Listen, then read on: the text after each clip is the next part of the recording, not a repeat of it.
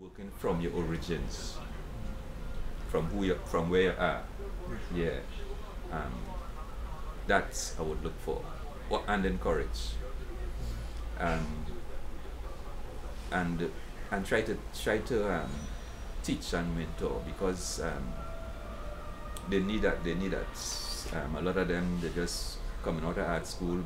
They come out by the millions, and they would have a show or two, and then they just um, find out another work. Yeah.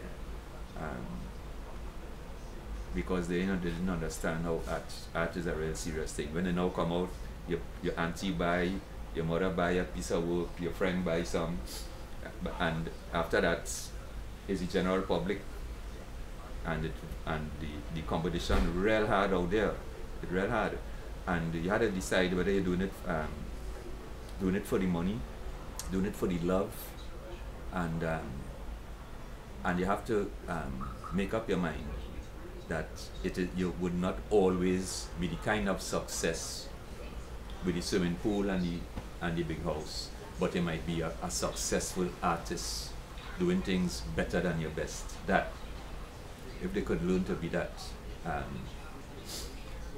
Look, a good example here is Nigel. He's brilliant.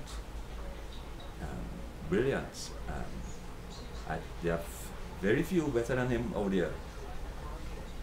Yeah, but he decided to pick up the camera now because this art world. No, I shouldn't say that. He just find another way of doing his art. Yeah. Yes.